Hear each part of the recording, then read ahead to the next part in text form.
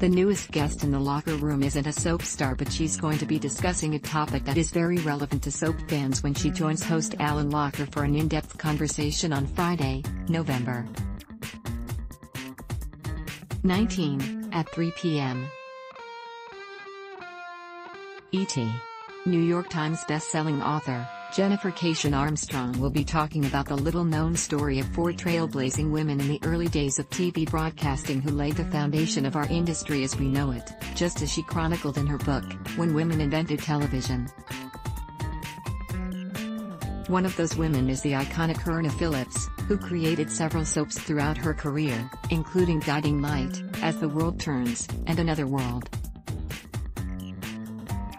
Also part of the book is Gertrude Berg, who turned her radio show into a Jewish family comedy that created an empire, Hazel Scott, the first black person to host a national evening variety program, and Betty White, who became a daytime talk show fave and one of the first women to produce, write, and star in her own show. Don't miss what will prove to be a fascinating discussion. And don't forget to check out the Locker Room's YouTube channel to see all the other fun live chats with soap stars you might have missed. The YouTube shows are also available as audio podcasts and can be found wherever you listen to podcasts on Amazon, Apple, Google, iHeartRadio, Spotify, and Spreaker. Ad block test, why?